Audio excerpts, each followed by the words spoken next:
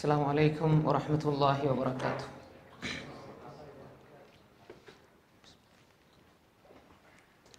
إن الحمد لله نحمده ونستعينه ونستغفره ونعوذ بالله من شرور أنفسنا ومن سيئات أعمالنا من يهده الله فلا مضل له ومن يضلل فلا هادي له وأشهد أن لا إله إلا الله وحده لا شريك له وأشهد أن محمدا عبده ورسوله اللهم صل على محمد وعلى آل محمد كما صليت على إبراهيم وعلى آل إبراهيم وبارك على محمد وعلى آل محمد كما باركت على إبراهيم وعلى آل إبراهيم إنك حميد مجيد.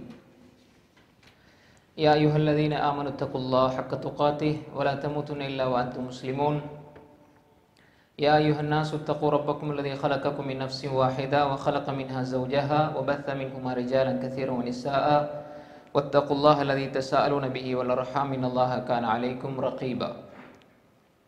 يا أيها الذين آمنوا اتقوا الله وقولوا قولا سديدا يصلح لكم أعمالكم ويغفر لكم ذنوبكم ومن يطع الله ورسوله فقد فاز فوزا عظيما. ما بعد. அன்புக்குரிய இஸ்லாமிய சகோதரர்களே, அல்லாஹுடைய மிகப்பெரிய அருளினால் மீண்டும் ஒரு முறை நாங்கள் மார்க்கத்தை படிப்பதற்காக இந்த இடத்திலே ஒன்று சேர்ந்திருக்கிறோம். அந்த அடிப்படையிலே நாம் சென்ற வாரம் தொழுகை செல்லுபடியாவதற்கான நிபந்தனைகள், அதுக்கு என்ன சொல்ல மரபில்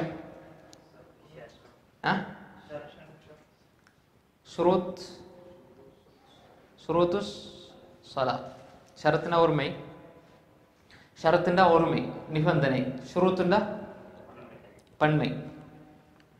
அப்போ ஷுரூத்து சலா தொழுகையினுடைய நிபந்தனைகள் அப்படி என்றால் என்ன? ஷுரூத்து சிஹத்தி சலா, ஷுரூத்து சிஹத்தி சலா தொழுகை செல்லுபடியாவதற்கான நிபந்தனைகள். அப்போ தொழுகைக்கு முன்னால் நம்ம அந்த 5 விஷயங்கள் இருக்குது, அந்த 5 விஷயத்தையும் கவனிச்சு கொள்ளணும். இப்போ அதில் நாங்கள் சென்ற வாரம் நாங்கள் பார்த்தோம்,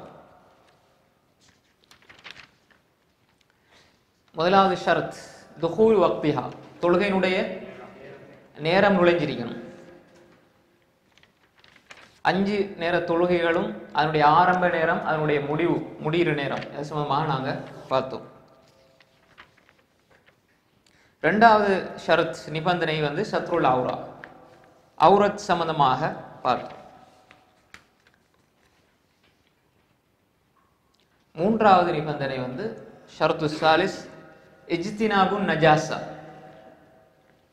நாம் தொழக்கூடிய இடங்களில் நஜீஸ் இருக்கக்கூடாது. நஜீஸ் இருந்தால் தொழுகை என்ன செய்யாது, ஏற்றுக்கொள்ளப்பட மாட்டாது.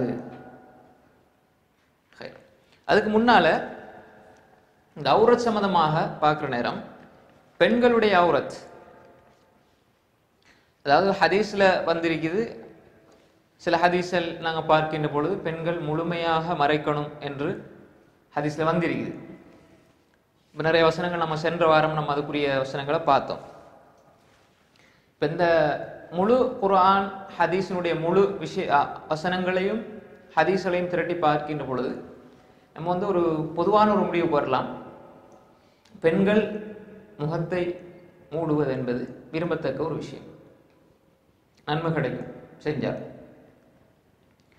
கையை முகத்தை காட்டுவது என்பது அனுமதிக்கப்பட்ட விஷயம், அது தடுக்கப்பட்ட விஷயம் அல்ல. ஏன் முஸ்தஹப் உண்டால், அல்லாஹ் தாலா உம்மஹாத்துல் முஃமினீன்கள் ரசூல் ஸல்லல்லாஹு அலைஹி வஸல்லம் உடைய மனைவிமாருக்கு அதை வாஜிபாக ஆக்குறான், கட்டாய கடமையாக ஆக்குகின்றான். அப்படித்தானே? உம்மஹாத்துல் முஃமினீன்கள் ஆயிஷா ரலியல்லாஹு அன்ஹா, ஹஃப்ஸா ரலியல்லாஹு அன்ஹா, ஏனைய ரசூல் ஸல்லல்லாஹு அலைஹி வஸல்லம் உடைய மனைவிமார்களை பொறுத்தவரையில் அவங்களுக்கு முகத்தை மறைச்சு கொள்வது கட்டாய கடமை, வாஜிபாக இருந்தது. ஆனால் வேற சஹாபி பெண்களை பார்த்தால் ரசூல் ஸல்லல்லாஹு அலைஹி வஸல்லம் கூட நேரடியாக பேசியிருக்கிறாங்க, முகத்தை மறைச்சதாக ஹதீஸ் எல்லாம் இல்லை. அதிகமான செய்திகள் முகத்தை திறந்து அவங்க பேசினதாகத்தான் வந்திருக்கு. ஆனால் திறந்து வைக்கிறதுனால பார்க்கும் என்பது கூடும் என்று நினைச்சிடக்கூடாது. அவங்களுக்கு விஷயம் அல்லாஹ் முஃமினுக்கு என்ன சொல்றான்? குல்லில் முஃமினீன யகுத்து மின் அப்சாரிஹிம், உங்களோட பார்வையை நீங்கள் கீழ் தாழ்த்தி கொள்ளுங்கள். எல்லாம் மூடிட்டு போனால் எப்படி கீழே பார்க்க தேவை? அப்ப திறந்திருந்தாலும் நம்ம பார்க்கக்கூடாது. முஸ்லீம்கள் மறைச்சாலும் முஸ்லீம் அல்லாதவர்கள் திறந்து நினைப்பாங்க, அப்படிதானே? அப்போ எங்களுக்கு ஓர்டர் என்னன்னா, நாங்கள் கீழே பார்த்து கொண்டு போகணும். வகுல்லில் முஃமினாத் யக்துத்ன மின் அப்சாரிஹின்ன வயஹ்ஃபதுன ஃபுரூஜஹுன்ன வலா யுப்தீன ஸீனத்தஹுன்ன. அவர்கள் தன்னுடைய பார்வையை கீழ்த்தாழ்த்தி கொள்ளட்டும். இது விரிவான ஒரு தலைப்பு. நம்ம சுரூத்து சலாக்குள்ள வர்றதுனால அந்த ஒரு அளவோட தான் பார்க்கணும். அப்போ மூமினான மக்களுடைய தாய்மார்கள், உம்மஹாத்துல் மூமினீன்கள், ஆயிஷா ரலியல்லாஹு அன்ஹா, ஹப்ஸா ரலியல்லாஹு அன்ஹா, ஜுவைரியா ரலியல்லாஹு அன்ஹா, ஸைனப் ரலியல்லாஹு அன்ஹா, இப்படி நபி ஸல்லல்லாஹு அலைஹி வஸல்லம் மனைமார்கள் எடுத்துக்கொண்டால் அல்லாஹ் தஆலா குர்ஆன்ல சொல்கின்றான், வைதா ஸஅல்துமூஹுன்ன மத்ஆன் ஃபஸ்அலூஹுன்ன மின் வராஇ ஹிஜாப். அவர்களிடம் நீங்கள் ஏதாவது ஒன்றை கேட்டால் நீங்கள் ஹிஜாபுக்கு பின்னால் இருந்து கேளுங்க. ஏதாவது ஒரு பொருளை கேட்டால் ஹிஜாபுக்கு பின்னால் இருந்து கேளுங்க, பேசுங்க அப்படின்னு வருது.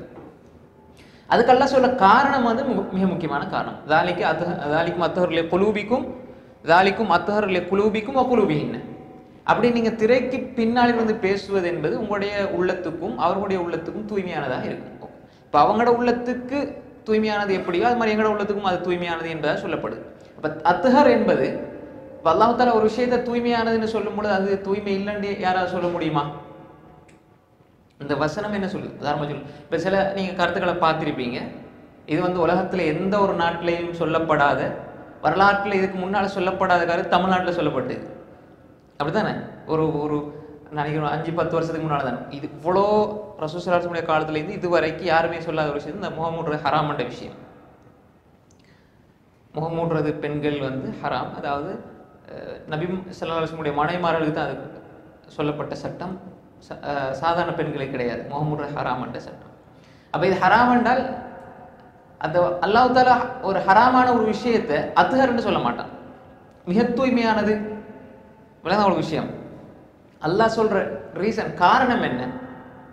மூமினான பெண்கள், அதாவது நபியுடைய மனைமார்கள், அவர்கள் திரைக்கு பின்னாலே உங்களோட பேசட்டும், நீங்க பேசுங்க.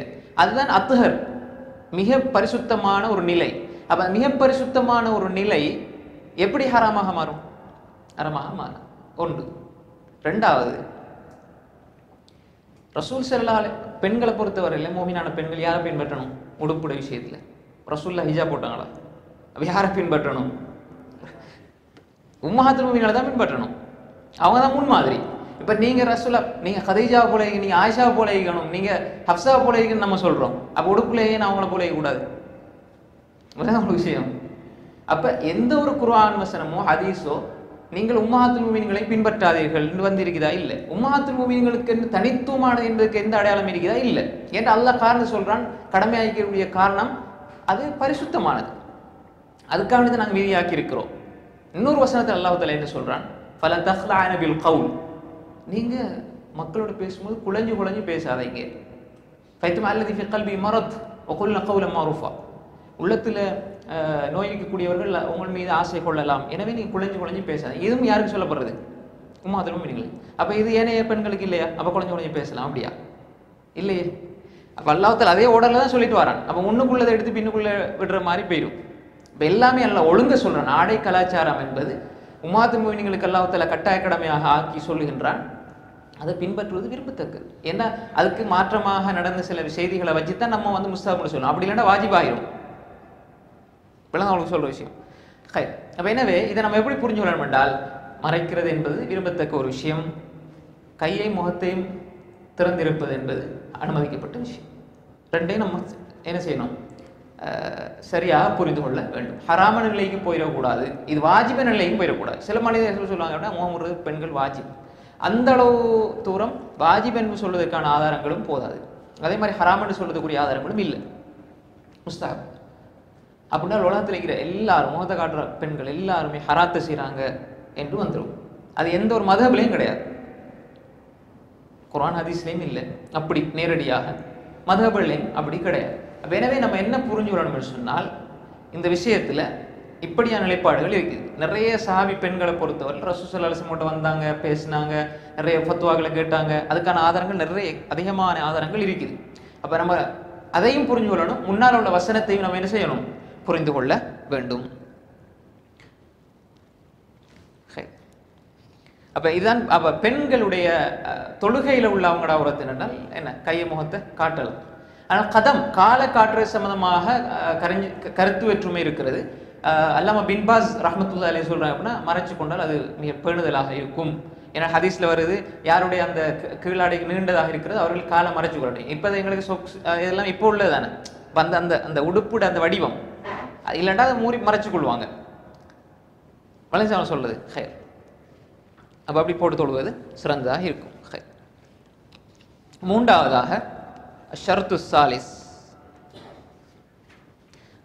இதா கான திர்உ சாபிகன் யுகத்தி துஹூர கதமைஹா ரவாஹு அபூ தாவூத். இது அபூ தாவூதில் 640 செய்தியாக வருது, காலை மறைச்சு கொள்ளட்டும் என்று வருது. அது வேற ஒரு சந்தர்ப்பத்தில் மறைக்காம தொழுத விஷயங்களும் இருக்குது. ஆனால் ஒரு பேணுதல் என்று வரும்பொழுது ஹதீஸ்ல படி சொல்லப்பட்டிருக்கிறது. எனவே முழுமையாக மறைச்சு கொண்டு தொழுவதுதான் சிறப்பாக இருக்கும் காலை. அடுத்ததாக பாருங்க, அஷ்ஷர்த்து சாலிஸ், மூன்றாவது இஜ்தினாபுன் நஜாஸா. நம்ம தொழுகிற இடங்களில் நஜீஸ் இருக்கக்கூடாது. இப்போ நஜீஸ் என்ன சொன்னா என்ன? அந்நஜாஸா கதருன் மக்சூசுன் يمنع جنسه الصلاة كالميت والدم والخمر والبول والغائط. قال تعالى وثيابك فطهر المدثر. خير. அப்ப நஜீஸ் என்பது தொழுகை, நம்ம தொழுகிறோம் தானே, இப்போ தொழக்கூடி பொழுது நஜீஸ் இருக்குமாக இருந்தால், நஜீஸ் நம்ம அடையாளப்படுத்தும் பொழுது மைத்தா செத்த பிராணிகள், அசுத்தமானது, அருவருக்கத்தக்கத சில விஷயங்கள் இயல்பாக அருவருக்கத்தக்க விஷயங்கள் இது. சில விஷயம் மார்க்கம் அது அருவருக்கத்தக்கது நஜீஸ் என்று அடையாளப்படுத்தும். உதாரணமாக வச்சுக்கொள்ளுங்களேன், எனக்கு ஒன்று ஹலாலாக்கப்பட்ட ஒன்று இருக்குது, எனக்கு பிடிக்கலன்னா நான் எனக்கு ஹராமாயிக்கொள்ளணும், நான் தவிர்ந்து கொள்றது ஒரு விஷயம் இருக்குது. மார்க்கம் கட்டாயம் தவிர்ந்து கொள்ள சொல்ற விஷயங்களும் இருக்குது. தானே? மார்க்கம் தவிர்ந்து கொள்ள சொல்ற சில விஷயங்களுக்கு நஜீஸ் என்று சொல்லி அடையாளப்படுத்தி அதை சுத்தப்படுத்துகிற முறையெல்லாம் இருக்குது. அப்போ அதில் பாருங்க, செத்த பிராணிகள் இருக்கும், அதே போன்று இரத்தம், அதே போன்று ஹமர் மதுபானத்தினுடைய வகைகள், அதே போன்று சிறுநீர், வகாயித் மலம், இது போன்ற நஜிஸான இதுகள் எல்லாருக்கும் தெரிஞ்சதுதான். அப்ப அல்லாஹ் தஆலா சொல்கின்றான், வசியாபக ஃபதஹிர், உங்களுடைய ஆடையை நீங்கள் சுத்தப்படுத்திக் கொள்ளுங்கள். அதாவது இக்ஸில்ஹா பில்மா. இப்னு சீரின் ரஹ்மத்துல்லாஹி அலைஹி இதுக்கு விளக்கம் சொல்றாங்க அப்படினால், இக்ஸில்ஹா பில்மா, தண்ணியை கொண்டு நீங்கள் கழுவிக் கொள்ளுங்கள். ஏதாவது நஜிஸ் பட்டு விட்டு அதை தண்ணியை கொண்டு கழுவிக் கொள்ளுங்கள். சுத்தப்படுத்துவதற்கு மிக முக்கியமான பொருள் என்ன? தண்ணி. அது இப்னு கசீர் 4வது ஜுஸு 441 பக்கத்தில் இப்னு சீரின் ரஹ்மத்துல்லாஹி கருத்து பதிவு செய்யப்பட்டிருக்கிறது. அதே போன்றுதான் வகால ஸல்லல்லாஹு அலைஹி வஸல்லம், இஸ்தன்ஸிஹு மினல் பௌலி ஃபஇன்னஹ ஆம்மத அதாபில் கப்ரி மின்ஹு, ஃபஇன்ன ஆம்மத அதாபில் கப்ரி மின்ஹு. நீங்கள் சிறுநீர் கழித்தால் உங்களை நீங்கள் துப்புரவாக்கிக் கொள்ளுங்கள். ஏனென்றால் அதிகமாக கபருடைய வேதனை இதனாலும் உண்டாகும். அப்போ நீங்கள் ஹதீஸ் படிச்சுக்கிறீங்க, இதுக்கு முன்னால் ஒரு ஹதீஸ் வருது, புகாரில் வரக்கூடிய செய்தி. ஒரு மனிதர் வேதனை செய்யப்படுகிறார். அப்போ அது பெரிய விஷயமாக நம்ம பார்க்க இல்லை, எங்களுடைய பார்வையில் மனிதன் பெருசாக பார்க்க இல்லை, அதெல்லாம் சொல்லுது. ஆனால் அது பெரிய பாவம் தான். மனிதர்களை பற்றி புறஞ்சொல்லுது. அது மாதிரி சிறுநீர் கழிச்சிட்டு சுத்தம் செய்யாமல் இருக்கு. எனவே ஃபைன் ஆமத், இந்த ஹதீஸா இப்னு ஹஜர் அல் அஸ்கலானி ரஹிமஹுல்லாஹ் சஹீஹுல் இஸ்னாத், இது அரைப்பாள வரிசை சஹீஹ் என்று சொல்றாங்க. வலவு ஷவாஹித், இதுக்கு நிறைய ஷவாஹிதெல்லாம் சில பொழுது இது கொஞ்சம் பலம் குறைஞ்சதாக இருந்தாலும் இதை வலுப்படுத்துகின்ற வேற பல சஹீஹான அறிவிப்புகள் இருக்கும். அதில் ஒன்று தான் நான் சொன்ன புகாரில் வரக்கூடிய செய்தி. அப்போ நீங்கள் சுத்தமாகிக் கொள்ளுங்க. சிறுநீர் பட்ட என்ன செய்யுங்க? சுத்தமாகிக் கொள்ளுங்க. வஅமர ஸல்லல்லாஹு அலைஹி வஸல்லம் அல் மர்அத அன் தக்ஸில ஸௌபஹா இதா அஸாபஹு தமுல் ஹைதி வ துஸல்லி ஃபீஹி. ஒரு பெண் தன்னுடைய உடுப்பில் ஆடையில மாதாந்த உதிரப்போக்கு, தமுல் ஹைல் உடைய உதிரம் பட்டால் அதை கழுவி அதை சுத்தமாக்கி அதன் பின்னால் தொழுது கொள்ளட்டும் என்பதாக ரசூல் ஸல்லல்லாஹு அலைஹி வஸல்லம் ஏவுனாங்க. இது புகாரியில் முஸ்லிமில் வரக்கூடிய செய்தி. அஸ்மா பின்த் அபீ பக்கர் ரலியல்லாஹு அன்ஹுடைய அறிவிப்பு. 227 புகாரில், முஸ்லீமில் 400, புகாரி 227வது செய்தி, முஸ்லீம் 673வது செய்தி. அதே போன்றுதான் வஅமர பிதல்கின் அலைன் சும்ம ஸலாத் ஃபீஹிமா. அதாவது ரசூல் ஸல்லல்லாஹு அலைஹி வஸல்லம் காலத்தில் அந்த செருப்போட தொழுகிற ஒரு வழக்கம் இருந்தது. அதை சுத்தமாக வச்சிருப்பாங்க. சில நீங்கள் பெண்களை பார்த்துருப்பீங்க, வீட்டுக்குள்ளே நடமாடுவாங்க ஒரு செருப்பு போட்டு. அப்போ அதோட அப்படி தொழுது கொள்ளலாம். அது சுத்தமாக அதை கழுகணும். சில நேரங்களில் வீட்டில் போனால் அப்படி போய் எழுதிக்கும். அப்போ அந்த மாதிரி இருந்தால் செருப்பை பார்த்துட்டு கழுவி போட்டு அப்படி தொழலாம். செருப்புல தொழுறது தப்பு கிடையாது. அலைஞ்சாலும் சொல்லுது அது அது மாதிரி உலகமெல்லாம் சுற்றிட்டு அதோட போய் தான் அப்படி தொழுவது இல்லை. அந்த இது இல்லை, சுத்தமாக பயன்படுத்துறதுக்கு தானே. சிலவங்க வீட்டுக்குள்ளே யூஸ் பண்ணுவாங்க. சிலவங்களுக்கு வந்து செருப்பு வந்து போடணும், இல்லைன்னா கால் தூசி அலர்ஜி அந்த இது நோய்கள் ஏதாவது வரும், கிருமி அந்த மாதிரி பிரச்சனைகள் இருக்குது. அப்போ எனவே நாளை செருப்பு போடுறதாக இருந்தாலும் அது துப்புரவாக இருக்கணும்.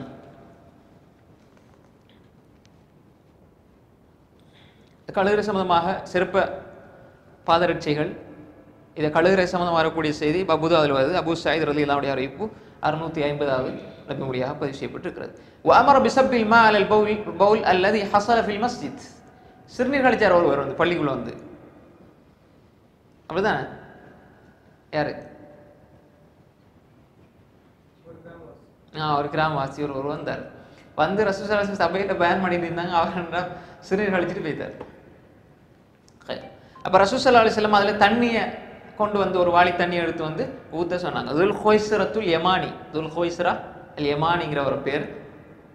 அவர் தான் அடிக்கடி ரசூலுல்லாஹி ஸல்லல்லாஹு அலைஹி வஸல்லம் வந்து கேள்வி எனக்கு கேட்கிறார். அதிகமாக கேள்வி. ஒரு கிராமப்புறத்து அரபி, இவர் தான் நிறைய கேள்விகள் கேட்பார். ரசூலுல்லாஹி ஸல்லல்லாஹு அலைஹி வஸல்லம் அது எப்படி இது எப்படின்னு சொல்லி கேட்குற ஒருவர். இவர் ஒரு ரசூலுல்லாஹி ஸல்லல்லாஹு அலைஹி வஸல்லம் கேட்டாங்களே மத்த சா கியாமத்தினால இப்போ அவர் இவர் தான். அப்போ நீ எதை மாதத்தலஹா, நீ அதை அதற்காக எதை சேமித்து வைத்திருக்கிறாய், அதற்காக எதை நீ சேமித்து வைத்திருக்கிறாய்? அப்போ நான் அல்லாஹ் ரசூலை நான் நேசிக்கிறேன், அதை தவிர வேற ஒன்றும் இல்லை. இன்னொரு அலிகர் துல் ஹுவைஸ்ரா தமீமி, இது யமானி. இன்னொரு அலிகர் துல் ஹுவைஸ்ரா தமீமி, அவர் வந்து யார் என்றால் அந்த ரசூலுல்லாஹி ஸல்லல்லாஹு அலைஹி வஸல்லம் கனிமத்தை பங்கு வச்சு கொடுத்துருமா? என்ன யுத்தம்? என்ன யுத்தம்? ஹந்தக்கா, ஹுனைனா, தபூக்கா. ரசூலுல்லாஹி ஸல்லல்லாஹு அலைஹி வஸல்லம் கனிமத்தை பங்கு வச்சு கொடுத்துட்டு இருப்பாங்க. அப்போ இவர் வந்து சொல்லுவார், யா அதில் யா முஹம்மத், முஹம்மத் நீதமாக நடந்து கொள் என்று சொல்லுவார். இவர் பச்சை முனாஃபிக். இவன்கிட்ட தான் ஹவாரிஜே உருவாகுது. இவர்கிட்ட தான் ஹவாரிஜ் அந்த காலத்தில் தோற்றம் பெறுவான ஹதீஸ்லாம் வருது. துல் ஹுவைஸ்ரா தமீம் இவர பரம்பரையில் தான் ஹவாரிஜில் உற்பத்தி ஆகிறாங்க. துல் ஹுவைஸ்ரா தமீமி, இவர் துல் ஹுவைஸ்ரா அல் யமானி. ரெண்டையும் பிரிச்சுக்கணும். ஒரு சஹாபி, அவன் பச்சை முனாஃபிக். ஹை வஅமர பிஸப்பில் மா அலல் பவுல் அல்லதி ஹஸல ஃபில் மஸ்ஜித். பள்ளியில் இருக்கக்கூடிய சிறுநீர் கழிச்ச இடத்துல ரசூலுல்லாஹி ஸல்லல்லாஹு அலைஹி வஸல்லம் அடுத்த ரசூலுல்லாஹி ஸல்லல்லாஹு அலைஹி வஸல்லம் அணுகுமுறை பாருங்க. சிறுநீர் கழிக்கிறார் என்றால் சாபாக்கள் எழுப்பிட்டு ஓட பார்த்தாங்க, கொஞ்சம் உட்காருங்க, அவர் வேலையை முடிக்கிறார், தெரியாமல் தானே செய்கிறாரு, தண்ணி ஊற்றிட்டா முடிஞ்சு. இதான் ரசூலுல்லாஹி ஸல்லல்லாஹு அலைஹி வஸல்லம் உடைய அணுகுமுறையாக இருந்தது. وغير ذلك من الأدلة الدالة على إسلام النجاسة فلا تصح صلاة مع وجود النجاسة في بدن المصلي أو ثوبه أو البقعة التي يصلي عليها. அதாவது அவருடைய ஆடை, அவர் இருக்கக்கூடிய இடம், அவர் தொழக்கூடிய இடம், இதில் ஏதாவது நஜீஸ் இருக்குமாக இருந்தால், அவருடைய உடம்பு, அவருடைய ஆடை, அவருடைய இடம், இதில் நஜீஸ் இருக்குமாக இருந்தால் அந்த தொழுகை ஃபலா தஸ்ஹ் ஏற்றுக்கொள்ளப்பட மாட்டாது. இப்போ இன்னொரு மஸ்அலா எப்படி என்றால், வமன் ரஅ அலைஹி நஜாஸதன் பஅத ஸலா வலா யத்ரி மதா ஹததத் ஃபஸலதுஹு ஸஹீஹா. தொழுகிறாரு, வமன் ரஅ அலைஹி நஜாஸா பஅத ஸலா, தொழுகு முடிஞ்சிட்டு. இப்போ தொழுகு முடிஞ்சு கொஞ்சம் நேரத்தில் பார்க்குறாரு உடுப்பில் நஜீஸ் இருக்குது. இப்போ இவருக்கு தெரியாது தொழுகு முடிஞ்சு புறப்பட்டுதா தொழுகைக்கு முன்னால் பட்டுதான். இப்போ இவர தொழுகை வந்து ஸஹீஹ் ஏற்றுக்கொள்ளப்படும். وكذا لو كان عالما بها قبل الصلاة لكن نسي أن يزيلها فصلاته صحيحة على القول الراجح. அவருக்கு நஜீஸ் பட்டது, அவருக்கு தெரிஞ்சு ஞாபகம் லேசாக பட்டுது, ஞாபகம் இருந்தது, ஆனால் தொழும்போது மறந்துட்டார் நீக்கிறதுக்கு.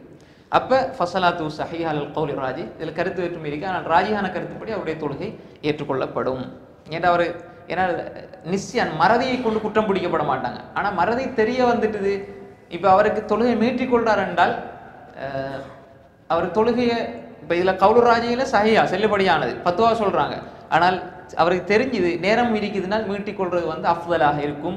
ஏன்னா ஹிலாஃப் ஒன்று இருக்குது, ராஜியான கருத்துன்னு எங்கேயாவது வந்தால் நீங்கள் நினச்சி கொள்ளுங்க இன்னொரு கருத்து இருக்குது. புரிஞ்சு அவங்க சொல்லுது, எங்கேயாவது ஒரு மசாலா இதுதான் கருத்து சரியான கருத்து என்று அறிஞர்கள் சொல்கிறார்கள் என்று சொல்லப்பட்டால் நீங்கள் விளங்கிக் கொள்ளுங்க இது ஃபத்துவா தான், இன்னொரு கருத்தும் இருக்குது என்பதை நம்ம புரிஞ்சு கொள்ள வேண்டும். ரைட், அடுத்தது பாருங்க, இந்த தலைப்புகளை தான் ولا تصح الصلاة في المقبرة غير صلاة الجنازة. ஜனாசா தொழுகை தவிர வேற எந்த தொழுகையும் கபரிஸ்தானத்தில் தொழக்கூடாது, தொழுகை செல்லுபடி ஆகாது. கபரிஸ்தானம், கபரிக்கிற இடங்கள், கபரிஸ்தானத்தில் வைத்து மையவாடிகளில் போய் தொழுகிறது கூடாது. தொழுவினால் அந்த தொழுகை ஏற்றுக்கொள்ளப்பட மாட்டாது, சலாத்துல் ஜனாசாவை தவிர. الأرض كلها مسجد إلا المقبرة والحمام رواه الخمسة إلا النسائي وصححه الترمذي. அதாவது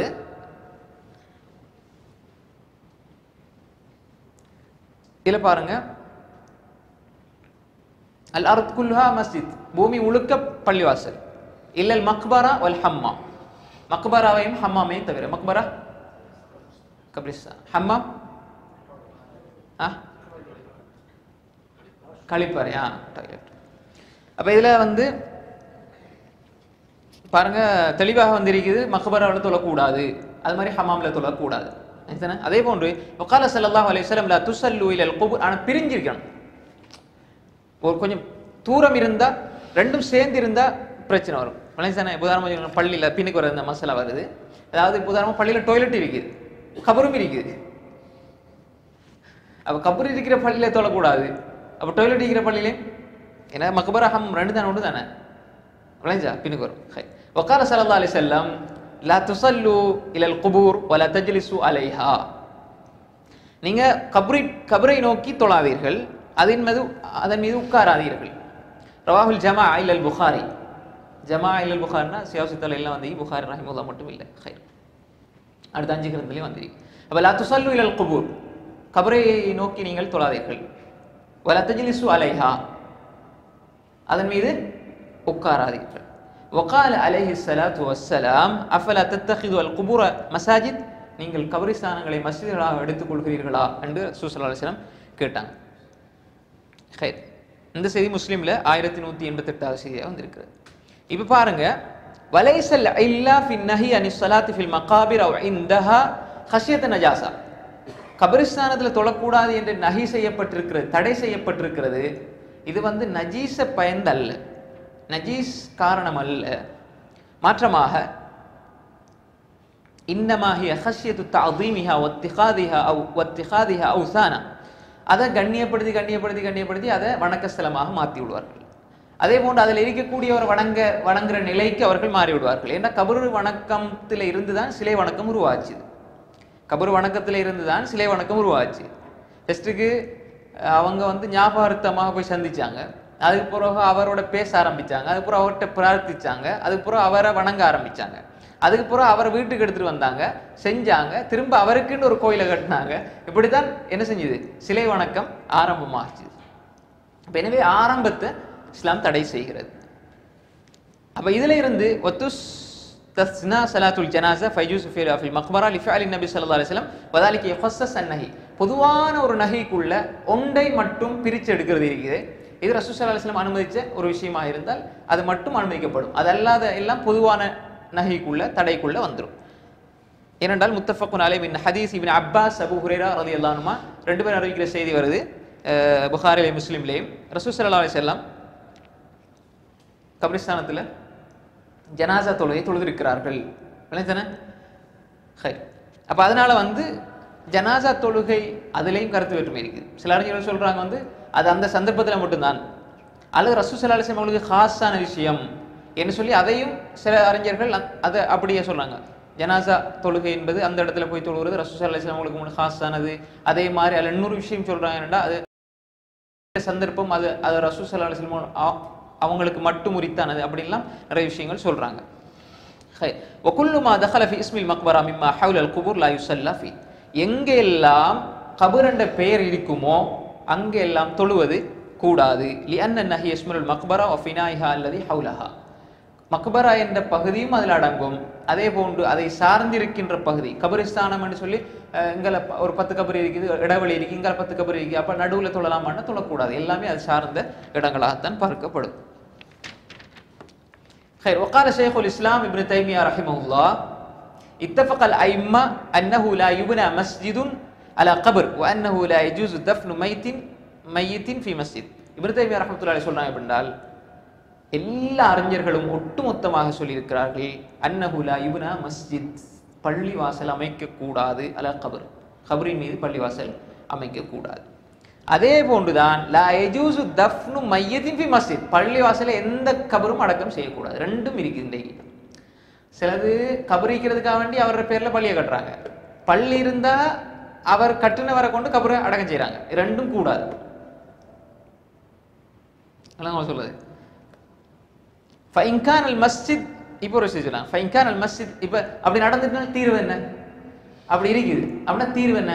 ஃபைன்கானல் மஸ்ஜித் கபலல் கபர், கபர் கட்டத்துக்கு முன்னாலே பள்ளிவாசல் இருந்துன்னு சொன்னால் இமா பி தஸ்வியத்தில் கபர் அவ் பி நபிஷிஹி இன்கான ஜதீதன். ரெண்டு விஷயம் சொல்றாங்க. ஒன்று, கபரை வந்து தரைமட்டமாக ஆக்குங்க. ஒன்று. ரெண்டாவது, புதுசா புதைச்சிருந்தா அதை கிண்டி வேற இடத்துல போதைங்க. அதான் சட்டம். அவ் பி நபிஷி இன்கான ஜதீதன், புதுசா அடக்கப்பட்டிருந்தால்.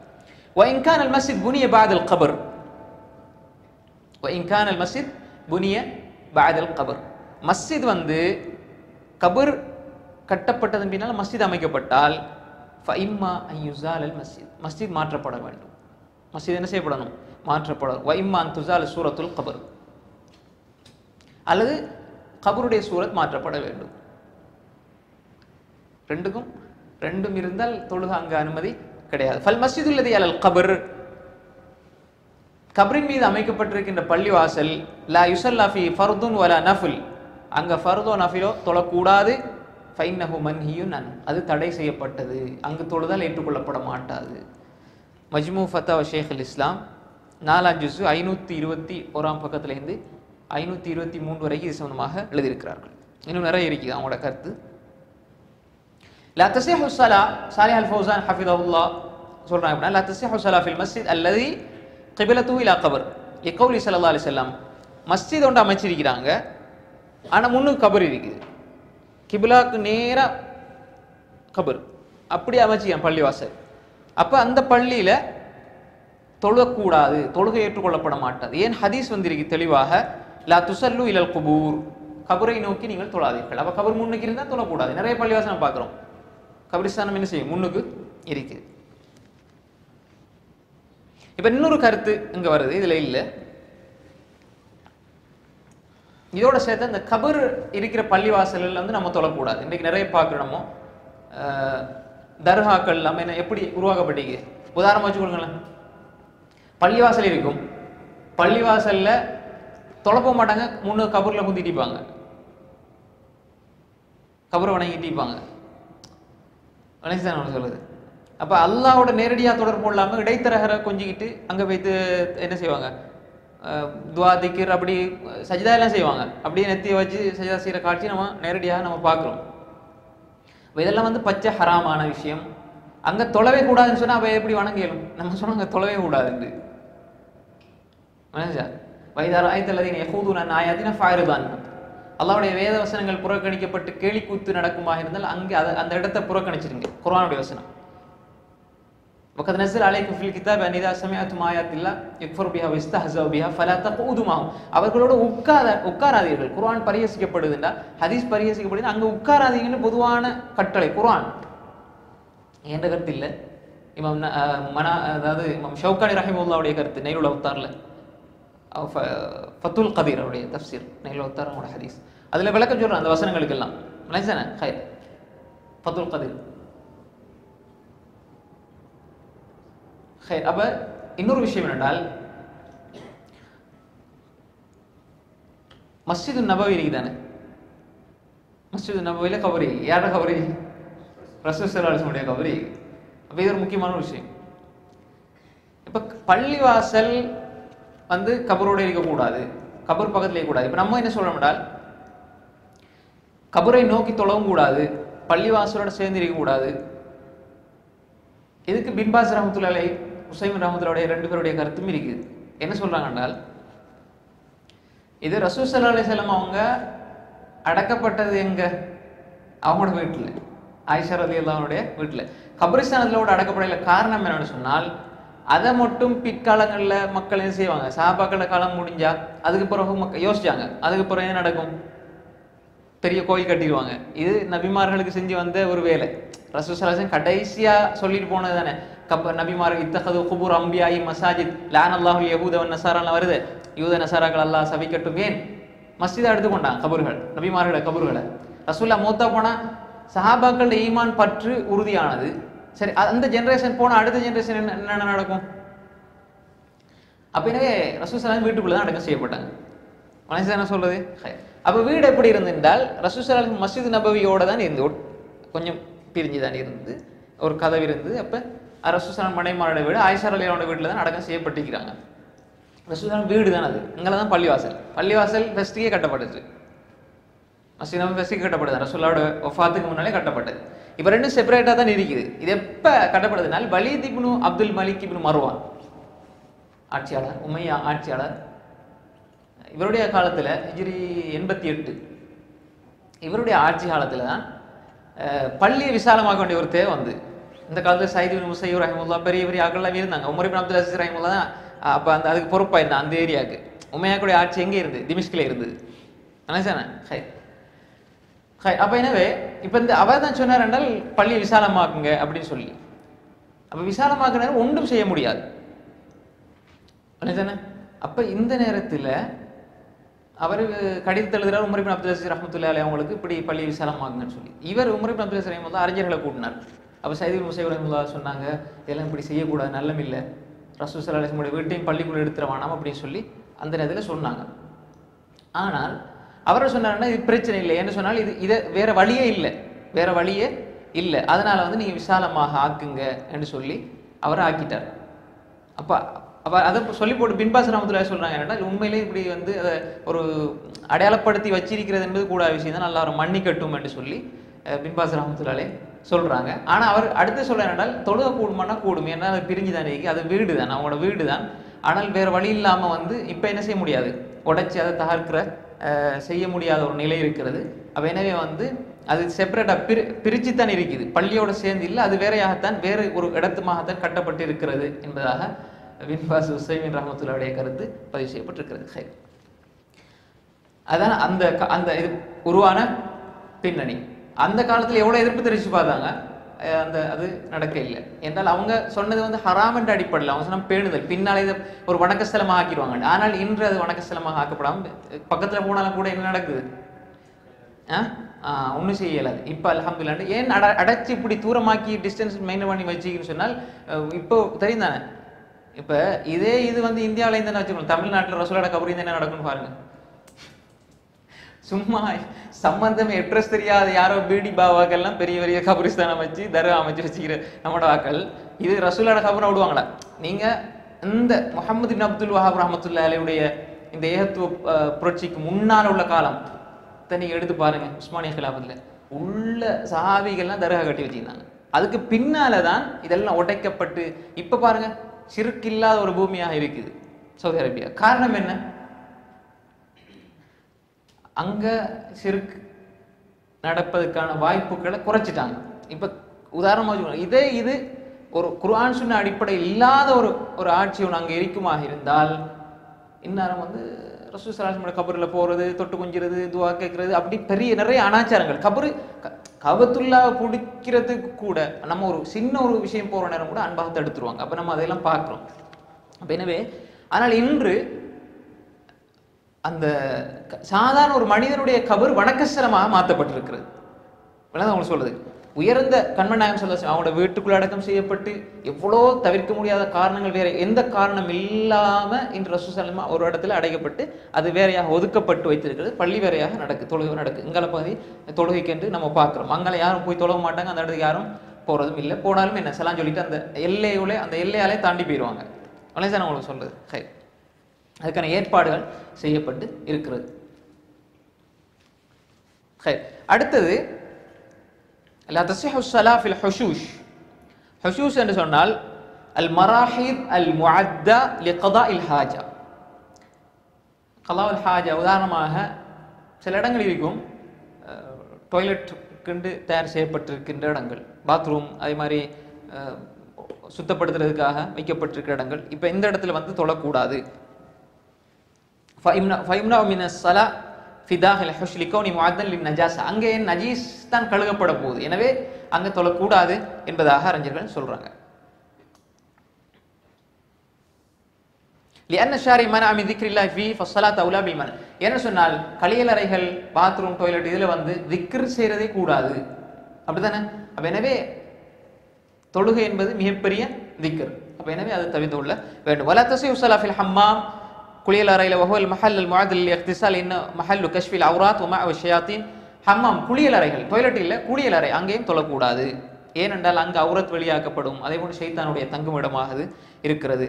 எனவே ஃபலா தஜூஸு ஸலா ஃபீ, அங்கு தொழக்கூடாது. வலா தஸிஹு ஸலா ஃபீ அத்தானில் இபில், ஒட்டகம் கட்டி, இது வேற ஒரு ஹதீஸில் வருது, ஒட்டகம் கட்டி போடப்படுகின்ற இடங்கள், அதே போன்று அது பராமரிக்கின்ற அந்த ஒட்டகம் கட்டி போட்டு பராமரிக்கிற இடங்கள், அந்த இடத்துல தொழக்கூடாது. قال الشيخ تقي الدين نهي عن الصلاة في عتانها لأنه معه الشياطين كما نهي عن الصلاة في الحمام لأنه معه الشياطين فإن معه الأرواح الخبيثة أحق بأن تجتنب الصلاة فيه. خير. எனவே இது கருத்தன் சொல்லப்படுது. வத்துக்ரஹு ஸலா ஃபி மக்கானி ஃபி தஸாவீர், அதே போன்றுதான் தொழுகை எங்கெல்லாம் படங்கள் கொழுக வைக்கப்படும், உருவப்படம் கொழுகி வைக்கப்பட்டிருக்கு, நிறைய இடங்களை பார்க்குறோம், உருவப்படங்கள் தொங்கவிடப்பட்டிருந்து அங்கே தொழுவது வெறுக்கத்தக்க ஒரு விஷயமாக இருக்கிறது. ஏனென்றால் கால் இமாம் இப்னு கய்யிம் ஜௌஸிய்யா ரஹிமஹுல்லாஹ் சொல்றாங்க எப்படினால், வஹுவ அஹக்கு பில் கராஹ மின ஸலா ஃபில் ஹம்மாம், ஹம்மாம்ல தொழுகிறதை விட வெறுக்கத்தக்க ஒரு விஷயம்தான் இந்த போட்டோக்கள், உருவப்படங்கள் மாட்டப்பட்டிருக்கிற இடங்கள்ல தொழுகிறது. லிஅன்ன கராஹத்து ஸலா ஃபில் ஹம்மாம் இம்மா லிகௌனிஹி மதீனத்து நஜாஸா, நம்ம ஹம்மாம்ல தொழுகிற காரணம் என்ன, தொழக்கூடாது என்பதற்கு தடை செய்யப்பட்ட காரணம் என்ன, அங்கே நஜீஸ் இருக்கும் என்பதற்காக. அப்ப அங்கே தடை செய்யப்படுது என்று சொன்னால் வைம்மா லிகௌனிஹி பைத்து ஷைத்தான், ஷைத்தான வீடு என்ற ஒரு காரணத்துக்காக. வைம்மா மஹல்லு சுவர், இந்த உருவப்படங்களை பொறுத்தவரையில் ஃபமதீனத்து ஷிர்க், அங்கே நஜாசா பயப்படுறது அல்ல, இது ஷிர்க், இணை வைப்பு வந்துட வாய்ப்பு இருக்குது. அது ஒரு நம்ம பெரிய ஆளாக நினைச்சு கருதுவோம், அதுக்கப்புறம் அதை வணக்கத்துக்குரிய ஒரு இதாக எடுக்கிறதுக்கு வாய்ப்பு இருக்குது. இது ஜாதுல் மாதில இப்னு கய்யிம் ஜௌஸிய்யா ரஹிமஹுல்லாஹ் 2/5 பக்கத்தில் பதிவு செய்திருக்கிறார்கள். அப்ப எனவே தொழுகின்ற பொழுது இந்த மாதிரி இடங்களை நம்ம வந்து தவிர்த்து கொள்ள வேண்டும். குறிப்பாக எங்களுடைய உடை, எங்களுடைய உடம்பு, நாம் தொழுகின்ற இடம் சுத்தமானதாக இருக்க வேண்டும். அதே போன்று கபரிஸ்தானங்கள் வணங்கப்படுகின்ற அல்லது கபரிஸ்தானங்கள் இணைக்கப்பட்டு இருக்கின்ற பள்ளிவாசல்கள், அதே போன்று கபரிஸ்தானங்களிலே அமைக்கப்பட்டிருக்கின்ற பள்ளிவாசல்களை நம்ம தொழுகிறதை தவிர்த்து கொள்ள வேண்டும். 4வது நிபந்தனை இஸ்திக்பாலுல் கிபிலா. 4வது நிபந்தனை என்ன? கிபிலாவை முன்னோக்குவது.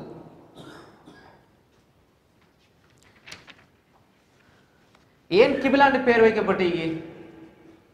இக்பாலினா சலையா, மக்கள் எல்லோரும் அதை முன்னோக்குவதனால கிபிலா. அக்பல இக்பால்னா முன்னோக்குற அந்த கிபிலா. ஏனல் முஸல்லி யுகாபிலுஹா قال تعالى فولِ وجهك شطر المسجد الحرام وحيثما كنتم فولوا وجوهكم شطره. நீங்க எங்கிருந்தாலும் உங்களோட முகத்தை ஷத்ருல் மஸ்ஜிதுல் ஹராமை நோக்கி நீங்கள் ஆக்கிக் கொள்ளுங்கள். பக்ரா 144வது வசனம். உதாரணமாக யார் பக்கத்தில் இருக்கிறாங்களோ அவங்க முழு உடம்பாலையும் கபாவை நோக்க வேண்டும். அதே போன்றுதான் யார் தூரமாக இருக்கிறாரோ ومن كان بعيدا عن الكعبة في أي جهة من جهات الأرض فإنه يستقبل في صلاته الجهة التي فيها الكعبة لا يضر التيامن ولا التياسر اليسيرين. அதாவது தூரத்தில் இருக்கக்கூடியவங்க இப்போ காபா வந்து நேரடியாக கிபிலாவை நேரடியாக முன்னோக்கணும், கொஞ்சம் அங்கலங்கள் சாய்ந்து அசைந்து அல்லது அப்படி இருப்பது வந்து தொழுகை என்ன செய்யாது, பாத்திலாக ஆக்காது. இன்னொரு விஷயம் என்னென்றால், இது இப்போ வந்து கபத்துல்லாவை கிபிலாவை அறிஞ்சு கொள்றதுக்கான திசை காட்டுகின்ற இதெல்லாம் கருவி எல்லாம் இருக்குது, இப்போ நம்ம துல்லியமாக பார்த்துடலாம். இது கண்டுபிடிக்க முன்னுக்கு அப்போ கஷ்டம் முடியும். அதனால தான் அந்த சட்டங்கள்லாம் அப்படி சொல்லப்பட்டிருக்கிற ஹதீஸும் வருது. எப்படினால் மா பைனல் மஷ்ரிகி வல் மக்ரிபி கிபிலா, சஹாவு திர்மிதி, இது அபூ ஹுரைராவுடைய அறிவிப்பு. மஷ்ரிக்குக்கும் மக்ரிபுக்கும் இடைப்பட்டது கிபிலான்னு வந்தீங்க. அப்படின்னா என்ன அர்த்தம்? நீ கிபிலாவை நோக்குங்க, முன்னோக்குங்க, கொஞ்சம் அங்காலாகினீங்கன்னா பிரச்சனை இல்லை என்பதுதான் அவங்க சொல்றது. இந்த மாதிரி தூரத்தில் இருக்கக்கூடியவங்களுக்கு உதாரணமாக வச்சுக்கொள்ளுங்க. நீங்கள் ஒரு தனியாக போகிறீங்க, உங்கள்கிட்ட ஒன்றும் இல்லை, இப்போ ஜித்தியா செஞ்சு பார்க்குறீங்க, ஒவ்வொரு நாட்டுக்கு சூரியன் உதயமாகிற மறைகின்ற இதை வச்சு நம்ம கணிக்க முடியும். சொல்றது. அப்போ அதை வச்சு நம்ம தொழிலாம் கொஞ்சம் முன்ன பின்னாக பிரச்சனை இல்லை. ஃபலா தஸிஹு ஸலா பிதூன் இஸ்திக்பால் கிப்லா லிகௌலிஹி தஆலா. இப்போ கிபிலாவை முன்னோக்கி தொழாவிட்டால் தொழுகை செல்லுபடியாகாது. ஒரு ஆள் கிபிலாவை எங்கால கிபிலாண்டால் இவர் என்ன செய்யறாங்க, எங்கால திரும்பி தொழுகிறான தொழுகை ஏற்றுக்கொள்ளப்பட மாட்டாது. வஹைதுமா குந்தும், நீங்கள் எங்கிருந்தாலும் ஃபவல்லு உஜூஹக்கும் ஷத்ரா, நீங்கள் உங்களுடைய முகத்தை கிபிலாவை நோக்கி திருப்பிக் கொள்ளுங்கள். அல்லாஹ் தஆலா அப்படி சொல்றான், ஃபி பர்ரின் அவ் ஜவ்வின் அவ் பஹரின் அவ் மஷ்ரிக் அவ் மக்ரிப். நீங்க கடல்ல இருந்தாலும் தரையில இருந்தாலும் கிழக்கில் இருந்தாலும் மேற்கில் இருந்தாலும் நீங்க என்ன செய்யுங்க, ஆகாயத்தில் இருந்தாலும் நீங்க கிபிலாவை நோக்கி தொழுது கொள்ளுங்கள். இப்ப இதுல ஒரு சட்டம் இருக்கு என்றால், இல்ல ஆஜிஸ் அன் இஸ்திக்பால் காபா, காபாவை கிபிலாவை முன்னோக்க கஷ்டமான ஒருவர், அவர் என்ன செய்வார், உதாரணமாக ஒரு ஆள் கட்டப்பட்டு கல் மர்பூத், ஒரு ஆள் கட்டப்பட்டிருக்கிறார், எங்கேயும் திரும்ப இயலாது. அப்போ அவர் இருந்த அந்த இடத்துல இருந்து அப்படி இயல்பான அளவு அவர் தொழுது கொள்வார். அதே மாதிரி நோய்வாய்ப்பட்டிருக்கக்கூடியவர்கள், எழும்பி நடக்க முடியாத ஒரு நிலையில் இருக்கக்கூடியவங்க, அது மாதிரி நிறைய சந்தர்ப்பங்கள் அப்படி சொல்லப்படுது. வல் மரீத் அல்லதி லா யஸ்ததீஉ இஸ்திக்பால் கிப்லா, இவங்க எல்லாம் அவங்களுடைய ஃபகுல் ஹாவுலா யுஸல்லூன அலா ஹஸபி அஹ்வாலிஹிம் அல்லது ஹஸபி ஹாலிஹிம், அவங்களுக்கு எப்படி எப்படி தொழுது கொள்ள முடியுமோ அப்படி தொழுது கொள்வார்கள். ஏனென்றால் ஃபத்தகுல்லாஹ மஸ்ததஅதும், நீங்கள் உங்களுக்கு முடியுமான அளவு அல்லாஹ்வை அஞ்சிக் கொள்ளுங்கள். அதே போன்று இதுக்கு ஆதாரமாக நிறைய ஹதீஸ்கள் நம்ம இதுக்கு முன்னாலே ஒரு விஷயத்துல இதை பார்த்தோம். இப்ப கிபிலாவை காபத்துல்லாவை நம்ம அறிஞ்சு கொள்ளதுக்கு யுஸ்தல்லு அலல் கிபிலதி பி அஷ்யா கஸீரா, பல விஷயங்களால கிபிலாவை நம்ம அறிஞ்சு கொள்ள முடியும். இந்த கருவி இல்லாதவன் எங்கேயாவது நம்ம ஒரு இடத்துல தனியாக ஈக்கிறோம் என்றால் அப்போ அறிஞ்சு கொள்ளதுக்கு பல விஷயங்களுக்கு. அப்போ அதில் ஒன்று தான் என்றால் ஒபின் நஜ்மி ஹும் யஹ்ததூன், நட்சத்திரங்களை வைத்து அவர்கள் நேர்வழின்னு சொன்னால் இது என்ன சொல்றது, இப்போ நட்சத்திரங்களை வச்சு தான் அரபியல் பொதுவாக வந்து கடலில் பயணிச்சாங்க. இது இந்த நாடு அந்த நாடு சொல்லி நட்சத்திரங்களை பார்த்தே நாடுகளை கண்டுபிடிச்சாங்க, திசைகளை கண்டுபிடிச்சாங்க. அப்போ எனவே அவர்கள் வழியை பெற்றுக் கொள்கிறார்கள் என்ற வசனம் சூரா நஹல் 16வது வசனமாக வந்திருக்கிறது. அப்போ எனவே இப்போ எங்களுக்கு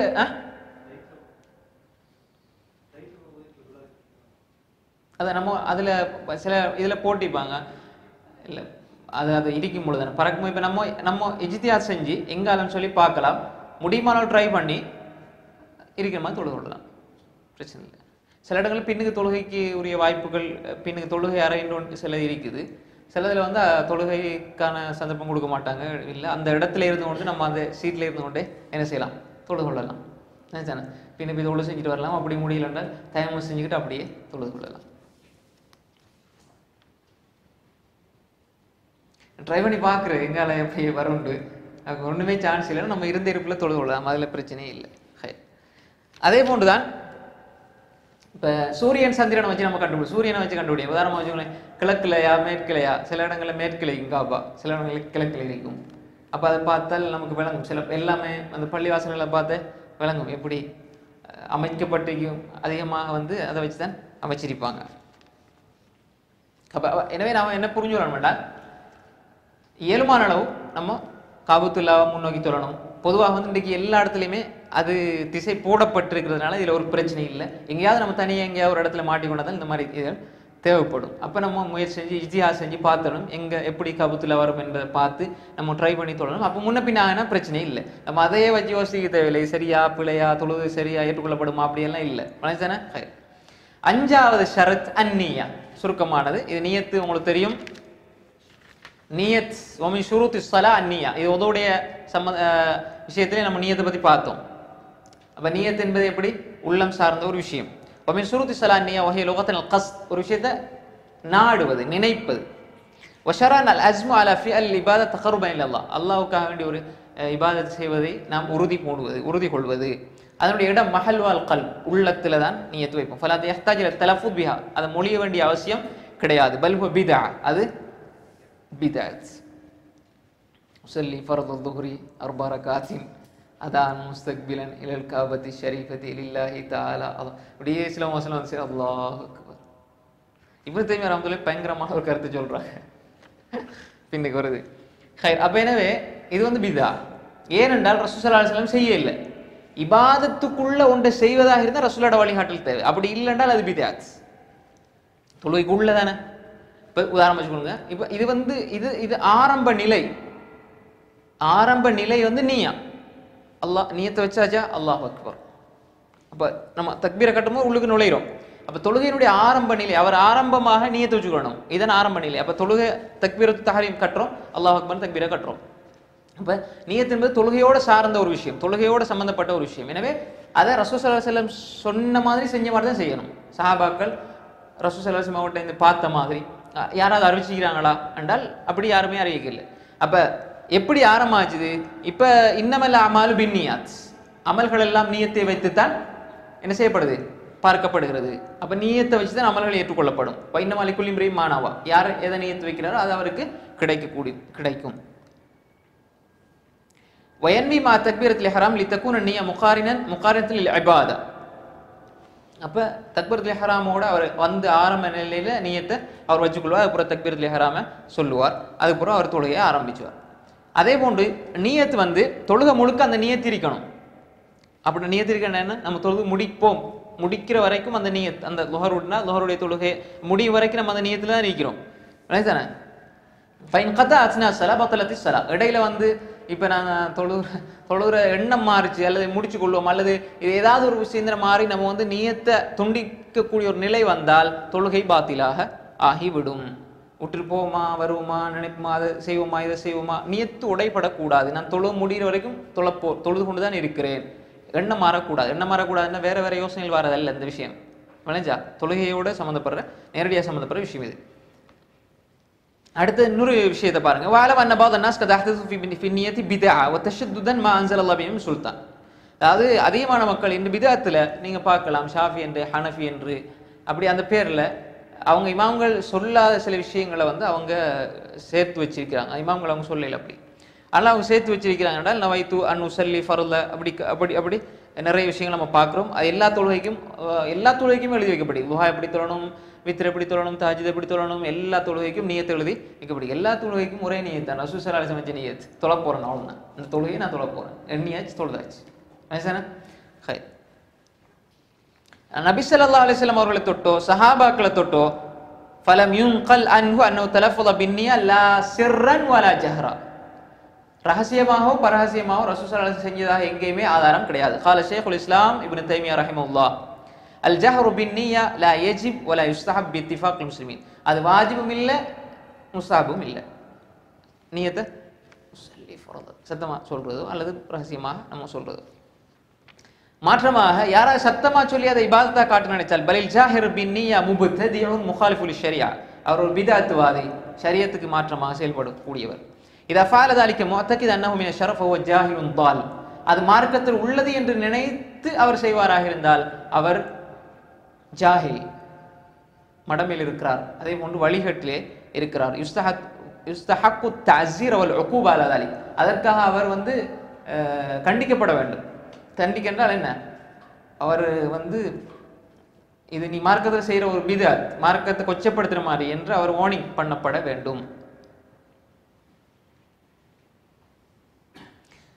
அப்படி நிறைய விஷயங்கள் வருது பின்னால. அதே போன்றுதான் இப்னு தைமியா ரஹ்மத்துல்லாஹி அலைஹி உடைய கருத்து. இது வந்து 22ஆம் ஜுஸ் 218 ஃபத்தாவா ஷைഖுல் இஸ்லாம் தான் வருது.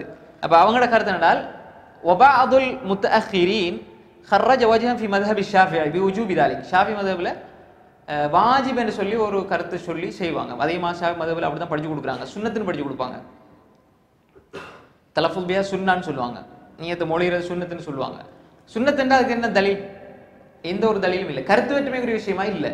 கருத்து வேற்றுமைக்குரிய விஷயமா இருந்தாலும் ரைட், யாராவது ஒருவர் சொல்லிக்கிறார், ஒரு ஹதீஸ் வந்து இருக்குதுன்னா பரவாயில்லை, ஒன்றுமே வர இல்லை, அப்போ எப்படி சுன்னத்துன்னு நீங்கள் சொல்லுவீங்க?